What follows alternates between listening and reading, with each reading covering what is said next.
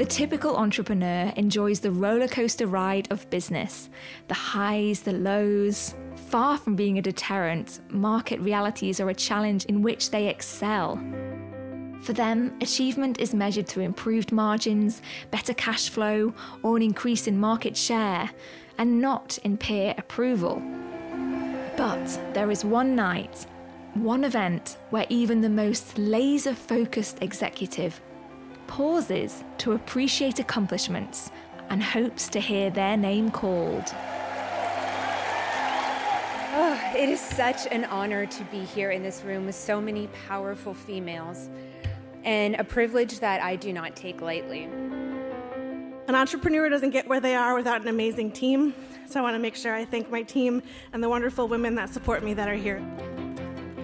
Winning the Stevie is a huge and amazing validation and recognition globally.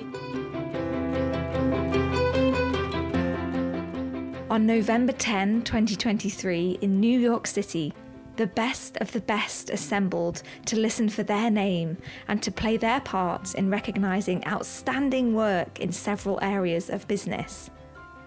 Around since 2002, the Stevie Awards have become highly coveted because they're conferred for achievement in business to organisations and individuals in more than 90 nations.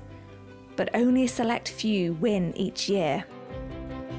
I'm Katie Davis, and today it is my honour to introduce to you this year's class of Stevie winners and to explore what winning this award means to them personally, professionally, and for their company.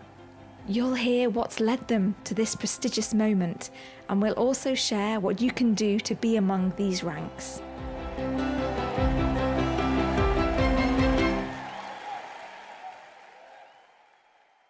I thought, I'm a student of business. I have an MBA.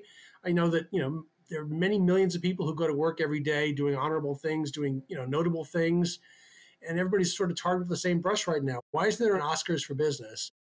This is Stevie Awards founder Michael Gallagher. We don't recognize the achievements of businesses. We recognize achievement in the workplace because we don't recognize just businesses. We recognize NGOs and nonprofits and people who work for government organizations. It's really about a celebration of work achievement, not business achievement. If you're not familiar with the Stevie Awards, we run national and international business awards programs around the world, including the American Business Awards, the International Business Awards, the Stevie Awards for Women in Business, the Middle East and North Africa Stevie Awards, the German Stevie Awards, the Stevie Awards for Great Employers, which is an HR awards program, and the Stevie Awards for Sales and Customer Service. That's 8, I think. And we're starting a 9th one next year, the Stevie Awards for Technology Excellence.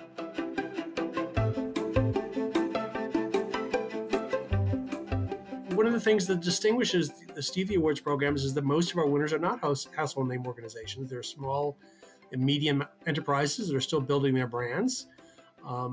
We have lots of different categories because every organization is different. Every organization participates in awards programs for different reasons, and lots of organizations don't participate. They have, their ethos is that we don't seek outside recognition, but we have categories for individuals, for entire companies, for teams within companies, and that's the way it should be because every organization, again, enters for different reasons.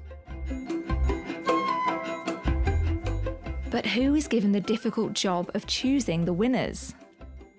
Each year, all told, across our 8 programs, we have more than 1,000 people around the world to participate in the judging process. In any given program, it's anywhere from 100 to 350 judges. Many judges will judge multiple of our programs because they really enjoy the process. They like reading all these case studies of achievement in different industries and different disciplines, from Fortune 500 companies right down to the smallest startups. About half of our judges every year fill out a form to apply to be a judge on our website, and if we evaluate their background, if we accept them, we put them in the queue to be a judge. Half are invitees. We always invite past judges who did what we asked them to do to be judges again, and we always invite the prior year's winners in a particular program to be the next year's judges.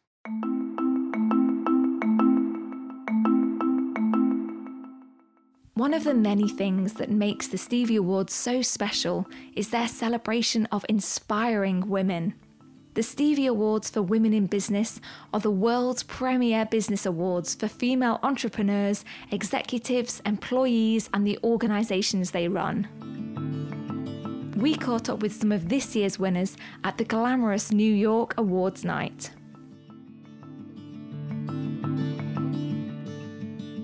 A 2023 Gold Stevie Award for Best Female Entrepreneur among business services organizations with 2,500 employees goes to Jennifer Smith. She's the founder and the CEO of Everything Podcast of Vancouver, Canada. Thank you so much, and thanks for allowing me the moment to bring up my incredible family. Tell us. They're the reason I'm standing here tonight. My daughter Alexandra and her twin brother Noah, my 15-year-old Joshua, and my beautiful wife of 29 years, Donna. I just wanted to say I started my company. It is a podcast media production company, and it's to give a voice to these incredible women in this room. It's to celebrate diversity and embrace our differential as far as, you know what? We all have incredible voices, and they're powerful, they're strong, they're big, they're bold.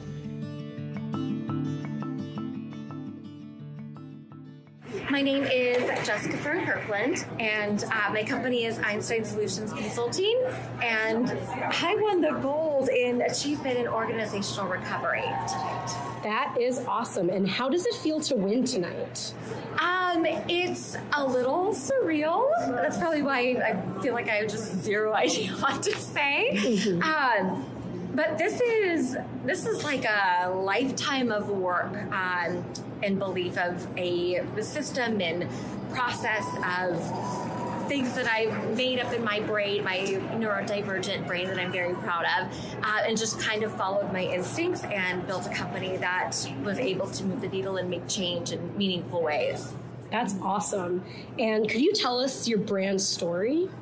Yeah. So Einstein Solutions is my consulting company, and what we do is we solve real problems. We manage psychological orientations to readopt change and actually influence organizations, but it really is paying homage to my fellow genius / crazy person, Albert Einstein. There's so much about our brains that I didn't know were so similar until getting into this creative and critical thinking mode, and it really is a nod to you can have ADHD in the most amazing ways and still do absolutely anything that you want. In fact, I think it's a competitive advantage.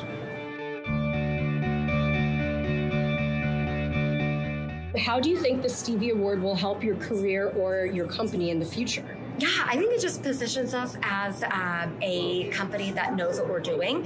So companies that might be afraid to adopt change or, do some organizational recovery, there's a method to the madness. And on the other side of that fear, this helps validate that it's worth it because this method works. Absolutely. And is there anything in particular that's happened over the course of your life that you feel has brought you to this pivotal moment of winning a Stevie? Yeah. I'm like, okay, where do I start and how do I have much time? It is an 11-year-old right over here whose name is Charlotte, and a 16-year-old that's right behind me whose name is Jackson. These two.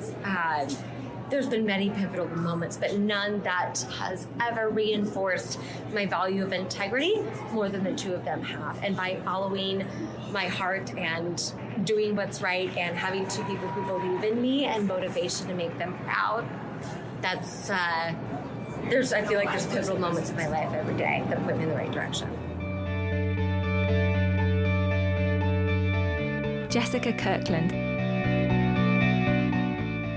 The awards also provide a platform for some incredible environmental organisations, such as Ocean Rescue Alliance International, a non-profit that designs infrastructure for marine conservation. Here's Shelby Thomas from the organisation. So far, I've been actually nominated for 5, so that's kind of crazy. But I won the Thought Leader of the Year for nonprofit, and then we got Organization of the Year for a silver nonprofit as well. Amazing. How does it feel to win at least one award so far tonight? It's really incredible, and what's really even more incredible is just being surrounded by so many leaders and women in this industry. It's definitely hard, and as a female founder and being young, we think we've all had our struggles, so it's just pretty empowering to walk into a room and just feel the energy of these very strong, intelligent women. Absolutely. Could you tell me a little bit about your company's genesis? Yeah, so initially started the organization when I was in my PhD program, really out of the need to scale marine restoration, like coral reef restoration, more rapidly. And so we started designing artificial infrastructure as a way to create a faster, easier, and safer way to outplay corals. And that manifested into designing artificial reefs at scale that create habitat, provide coastal protection, and also create underwater dive sites that can connect communities together. It's amazing. And how do you feel that the award that you've won tonight is going to help your career and also your nonprofit down the line? I would say it really is going to help bring a different voice to the ocean and marine conservation. I think a lot of people don't realize how much of a resource our ocean is, not only to us living on this planet, but also the blue economy. Many people's livelihoods around the world is supported by ocean environments and marine ecosystems. And so we really want to be able to use this as a platform to advocate innovation in the space, but also ways to support each other. You don't have to be a marine conservationist or a scientist to actually make an impact on the environment or the oceans. And so really just enabling this as a further platform to share. 100%. Is there anything in particular that you feel has brought you to this pivotal moment in your life and in your career? I'd say certainly following my heart. There's something that I say often, I call it the 3 Ps, which is passion, purpose, and perseverance. And I believe people can be very passionate about many things. And so I believe in really exploring your passions. And through doing that, you can find your purpose and persevere through situations. When you really have your heart in something, it's very magnetic in terms of energy. And I think that that's part of the pivotal path that's led me to where I am, is just through following my heart and what I love. There are just too many incredible businesswomen to feature in this episode, but we had to squeeze in Christy Sheehy from Sea Light Technologies. Here she is making her very powerful acceptance speech. About 1 in 6 people worldwide will have a neurological disease. And so that means pretty much everyone here in this room probably knows someone who has a neurological condition. It's been our mission here at Sea Light to be able to bring solutions that can help to predict and monitor both neurological disease as well as eye health. And it's been an honor to spin my technology out of UC Berkeley, my dissertation work there, and be able to create a product that I hope will be able to help millions of people, including your families. An entrepreneur doesn't get where they are without an amazing team, so I want to make sure I thank my team and the wonderful women that support me that are here as well. If you're feeling inspired to nominate an incredible organization or business leader, Michael can help. I would say to anybody who's listening about, why they should enter. I'm not going to say why you should enter. We do have lots of categories, and, it depends on what your organization or ethos is. Why do you look for recognition? When a Fortune 500 company enters one of our awards programs, they're not looking to build their brand. Their brand is also, already worldwide known. What they're looking for is they're looking for recognition for a team. Maybe it's a customer service team or an HR team within the organization.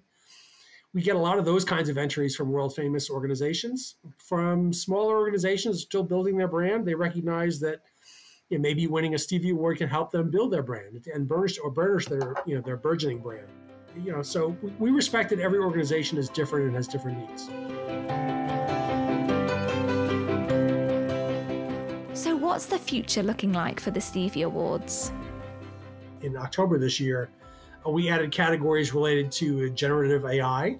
We added in the Stevie Awards for Women in Business, I don't think we added them this year. We may have added 1 or 2, but I know we added them last year. A lot of diversity and inclusion categories related to race and to gender and to equal pay. So many exciting developments ahead. For any more information about the awards, or to hear more from this year's winners, just visit stevieawards.com. I'm Katie Davis, thanks for listening, and good luck.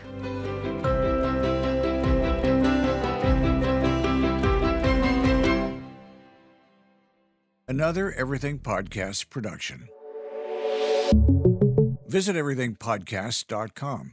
Subscribe wherever you get your podcasts.